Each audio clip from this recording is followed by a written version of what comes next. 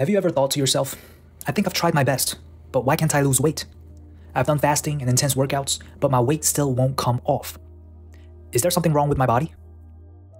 To answer that question, you must first assess your living environment, starting with eating habits.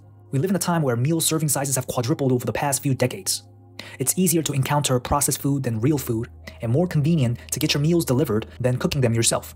Moreover, the food industry is cleverly including various additives instead of nutritional ingredients to make their products more appetizing and addicting. These products are often sweet and savory foods made of flour, fried foods, and fast foods.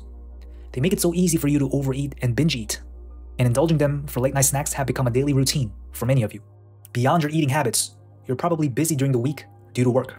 You take the car to work instead of walking, you take the elevator to get to your office instead of stairs, and you're already used to the sedentary lifestyle and share addiction. At night, you often cut back on sleep due to unfinished work or entertainment at your fingertips. No wonder you're chronically sleep deprived. So through the day and night, you are burdened by work, stressed to the max, and you can't remember the last time you've had a full, complete rest. As a result, your living environment is creating abnormal metabolic conditions such as chronic inflammation, insulin resistance, and accumulation of oxidative stress. And these are leading you to even worse lifestyle habits because metabolic syndrome makes you hungrier, more tired, creates a higher stress state, and lowers your metabolic rate even further. So in this vicious cycle, when you try to lose weight with fasting, extreme diets, excessive exercise, and diet pills, your body stubbornly rejects weight loss. This is because your body has already set the default weight. Just as an air conditioner meets the dead temperature, our bodies mobilize the nervous system, endocrine system, and digestive system to keep up with the default metabolism. The more impaired the metabolic function, the lower the metabolic flexibility, so the more stubborn your body is at changing the default weight. So how do you succeed in losing weight? The two key words to remember are tailored and persistence. First, explain to yourself the need for weight loss, and realize that only when your mind and body are fully resonating with your need will all of your cells move towards your health goal. But this is not an easy task because your physical and mental bodies will give you a backlash due to the fact that weight loss is a process of self-transformation and changing what you are used to.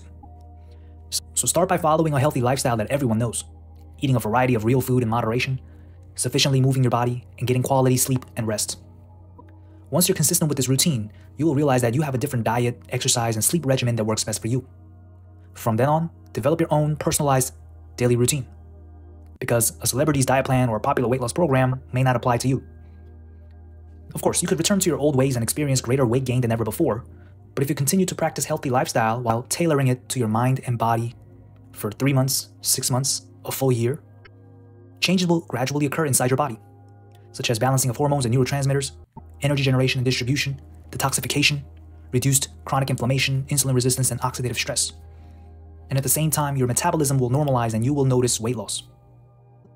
Even more importantly, you will reach your goal weight and maintain it for life. Successful weight loss is the work of creating a new version of yourself with a healthy lifestyle, with the process of restoring metabolic health. So ask yourself now, why do you want to lose weight?